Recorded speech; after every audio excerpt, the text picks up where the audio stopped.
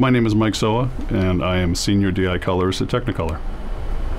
This particular advancement, high dynamic range, is for the consumer.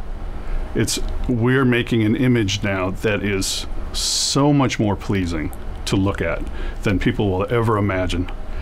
Putting the two images, standard dynamic range versus high dynamic range, putting the two images side by side it's strange to believe that we ever accepted standard dynamic range, because the high dynamic range is a crisp, bright, it's the image that we always thought we were looking at, but when you see them side by side, you just want to take the film off of the standard dynamic range and expose what you think you've been seeing. It's tremendous for color and light and clarity. It's a whole new experience. So the master is going to be, in my mind, in years to come, the master is going to be the high dynamic range master. And then everything else will be derived from that. So right now, we're making 5 or 6 different versions of every movie to fit content within these different displays.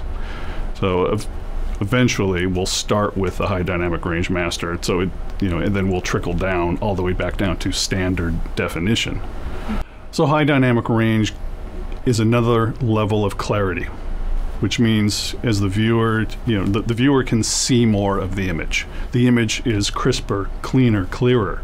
So I think there is going to be another revolution within the hair and makeup because people are going to see themselves in this new world of brighter, clearer, and they may not be too pleased. So the same thing happened when we switched from standard definition to high definition images.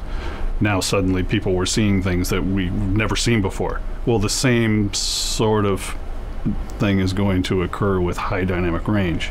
We're still making images look like what the filmmakers intended them to look like. They're only being displayed now at this different intensity, which gives them a clarity that we're used to seeing with the naked eye, which is better. But what that means is on set, things will have to be addressed that probably haven't been or haven't had a need to be addressed because of that clarity.